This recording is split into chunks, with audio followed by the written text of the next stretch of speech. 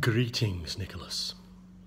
I come here to impart information about electricity. Right, you're asking about 12-volt batteries and the fact that they spark when you hold the leads together. They do because there isn't much resistance in the leads. So V equals IR. If R is extremely small, I is extremely high. Alternatively, I equals V upon R. So let's go 12 volts divided by about 0.001 of an ohm, and you get 12,000 amps. Okay, so no wonder the thing goes frickin' crazy. Bang bang, arcing. However, your resistance is a lot higher than 0.001 of an ohm. Now, unfortunately, I'm not in Toronto, so I'm going to tell you my resistance.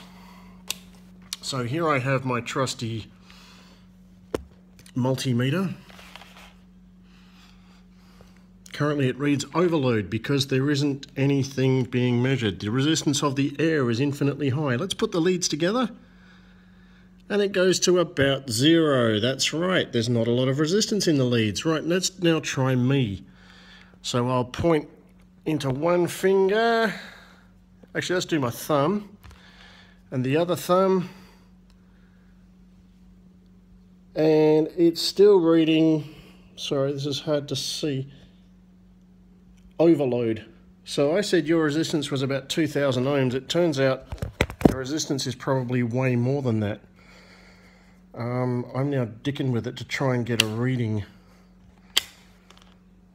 Now, if I was to stick it into my skin, that would make things go a bit wrong because my blood's a fair bit more conductive. I'm not recommending you impale yourself on your battery. Anyhow, it turns out my resistance is a lot. It's more than 20,000 ohms.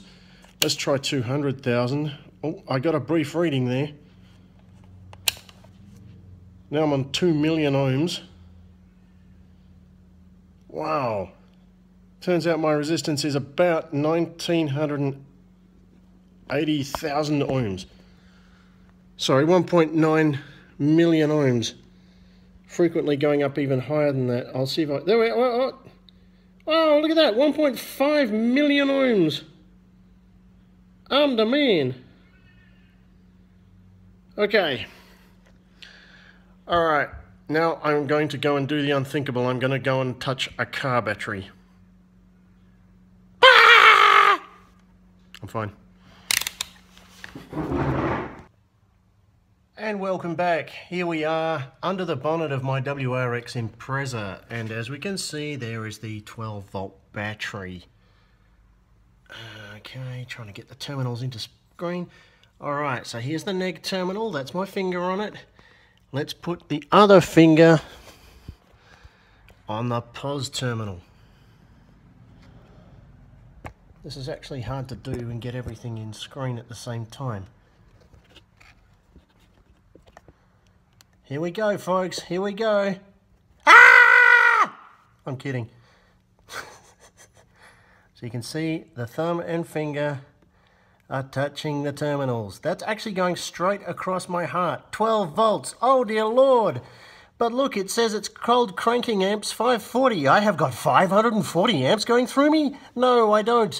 Because my resistance, as we've just seen, is 1.3 million ohms. So let's do V equals IR, or I equals V upon R. So let's do 12 divided by 1.3 million. Let's make it 1.2 million, just for easy maths. And we basically get 0.00001 amps. So no arcing, no sparking. In fact, jack shit happened.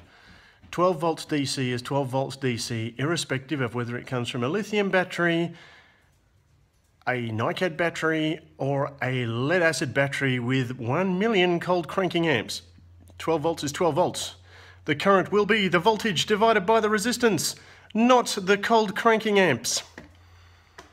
Okay, that is Ohm's law. It is called a law for a reason. It must be followed.